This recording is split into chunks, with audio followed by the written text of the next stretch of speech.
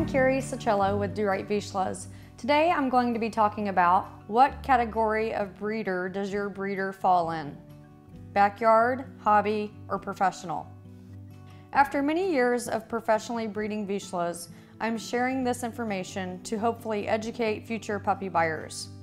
Most of the time when a person chooses to buy a Vizsla, or any purebred dog for that matter, the decision is based on factors like the appearance, the temperament, the characteristics, the breed's history, and the maintenance of the dog. I encourage all potential dog owners to educate themselves on the topic, what category of breeder does your breeder fit in? You may ask yourself, why should this matter to me? This should matter to you for many reasons, and hopefully throughout this video I can help educate and enlighten you on this topic. A professional breeder is someone who is exhibiting dogs in a competitive endeavor to prove the dog's genetics. This may be an AKC show ring, agility, hunt test, an AKC and American field trials, and I'm sure there are many more, but you understand my point. This is a breeder who is passionate in proving their dog's genetics to obtain AKC or American field titles on the dog. These people are trying to earn enough points on the dog to earn a champion title. In terms of a Vizsla, let's just think about this dog's history and the intent of the breed. A Vizsla is a pointing dog which derived from Hungary. It was bred to be a hunting dog, a bird dog. When we think about why a person would breed a Vizsla, it should be important to a future dog owner why this dog is being bred and how it's contributing to the gene pool. Something else that is critical in a puppy buyer's decision should be, what do I plan to do with my dog? Do I plan to field trial, hunt, show, agility, or strictly a companion? If you plan to field trial or hunt with your dog, it is imperative that you select a breeder who has proven bloodlines in field trials. Just like it would be unfair to ask a sumo wrestler to run a marathon, it would be unfair to ask a dog to hunt and find birds if he didn't have the genetics to support these attributes. If you plan to show your dog, you likely should buy a dog from a proven show breeder. On this same topic, let's say you don't plan to do anything competitive with your dog, you just want a pet.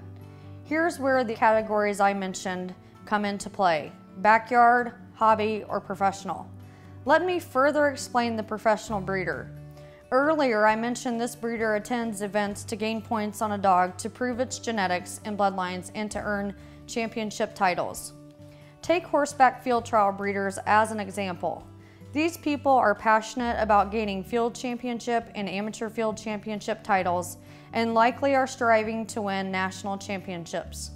Not only do they attend events which are most often several hundred miles from home, but they must train these dogs on quail, which could cost a couple of $1,000s, in birds to get a dog steady to wing and shot.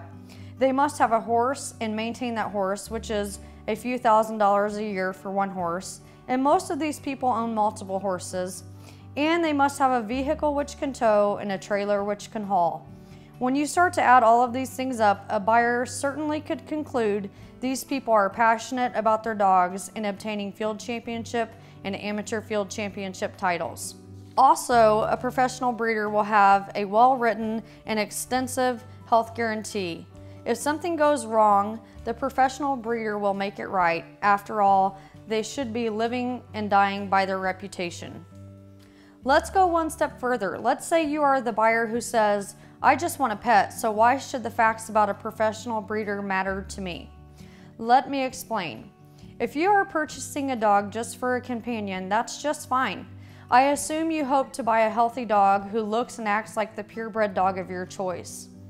Many people who go on to do other things with their dog other than companionship didn't think they would get involved in any type of dog sport or activity.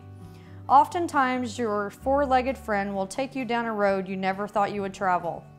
In this instance, if that should occur, it is important that you have a dog with the substance and grit to achieve your newfound interests and goals. There have been many occasions in my years as a field trial competitor that a new person decided to see what a field trial was all about, attended one, and fell in love with the sport. The newbie's thoughts were, yep, I have a Vizsla and we can do this sport. Oftentimes, and unfortunately, the newbie is right. They have a Vizsla, but they have one who was not bred to hunt, and possibly it was bred for no specific purpose other than a financial gain. The newbie then has a difficult decision to make: quit the sport they truly enjoy, or buy another dog that was bred for the intended purpose and has proven genetics and bloodlines. If you plan to buy a purebred dog, please support professional breeders. Quite honestly, the difference in price comparatively between the backyard, hobby, and professional breeder is not very significant, but the difference in quality is astronomical. A dog with proven genetics, sound health, and temperament is important in your decision. If you ever decide to do something more with your dog, you have the right product to do that with. If you decide to only have a pet companion, you have made the best choice in buying a dog with the qualities previously mentioned. Kind of like you wouldn't buy a draft horse to run at the Kentucky Derby. Hobby breeders initially buy a dog who has titles in their 5-generation pedigree, but are not titled themselves. They buy a second dog of the opposite gender and begin breeding. These type of breeders do little to nothing to further compete or exhibit the dogs to prove any genetics or bloodlines. These breeders live and die for 5-generation history. These breeders do not spend any money campaigning dogs. Their biggest expense is feeding the dog. Some of their selling points are: this dog is a rebel rouser dog. Well, I will inform you, there is rebel rouser in almost every Vizsla in the United States because that was our foundation stock. Also, having a champion 3 generations back in a pedigree really means you are purchasing a dog that is 3 times diluted. A buyer's hope with a hobby breeder is that they have a written health guarantee, which they will stand by if something goes wrong. A buyer probably has a 50-50 shot of the hobby breeder standing behind them. The backyard breeder is the breeder who purchases a purebred dog. They didn't pay any mind to the pedigree or anything else for that matter. Their intent is to purchase a purebred dog, find a mate, produce puppies, and make money. These breeders care solely about making money. They don't have any concern for the health and well-being of the animal, and most likely will not have any guarantee on the dog. If something goes wrong with your pup, the backyard breeder will likely not stand behind the dog. What separates the professional from the hobby from the backyard breeder? The bottom line is there may be a $200 difference between the professional and the hobby breeder, and there may be a $400 difference between the hobby breeder and the backyard breeder. What a buyer should concern themselves with is the overall picture. Keep in mind the gene pool for Vizslas is fairly small. The Vizsla's integrity and type should be protected, and the professional breeder is doing that by only breeding proven stock. I think a potential buyer should take comfort in the expertise of the professional breeder and their willingness to be supportive and a good ambassador to the breed. These things will not be found in the hobby and backyard breeder. Here are some good and fair questions a potential buyer can ask a breeder. Why do you breed your dogs? What titles have you earned? And do you have a written health guarantee? In conclusion, I hope this video helps all potential puppy buyers make an informed and sound decision, one which will have a positive impact on the family, the dog, and the future of the breed. Thank you for watching our video. I hope you found it helpful and informative, and I hope that it helps you support professional breeders.